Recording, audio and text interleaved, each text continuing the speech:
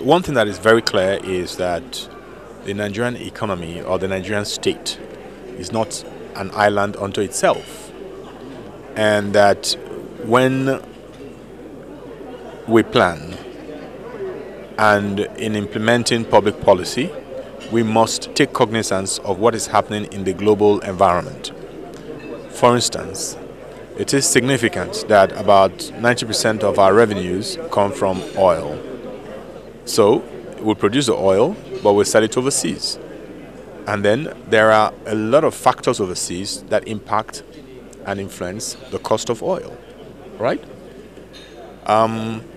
It then means that in producing our oil, in managing our resources, we must take consideration, or we must give consideration to these global, global environment. The other thing that struck me is the need for us to be prudent in the management of our resources, because if we're not prudent in management of our resources, the resources that we're most dependent on is a wasting asset. It's a wasting asset. Thirdly, that unless you make investments into that key sector from which we get all our resources on a continuous basis, you will ultimately lose those earning opportunities. Fourthly,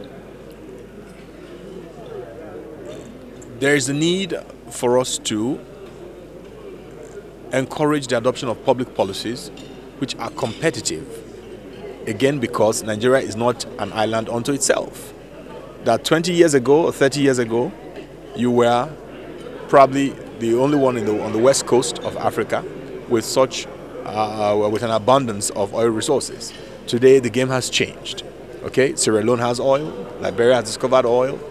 Okay, down there in Namibia, in Cameroon, in Tanzania, in Mozambique, Angola, these guys now have oil.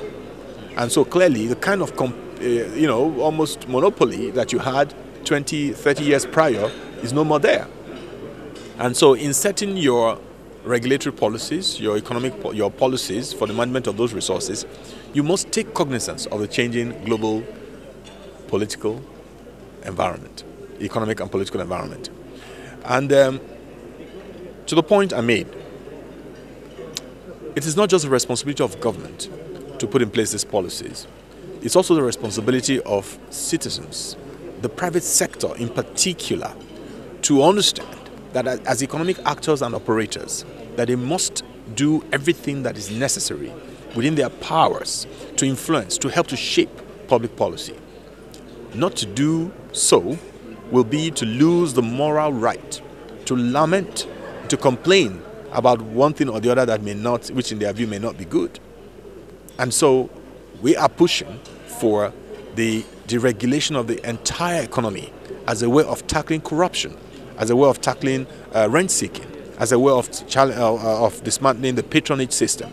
That is what we are pushing for as the Nigerian Economic Summit Group, which I head.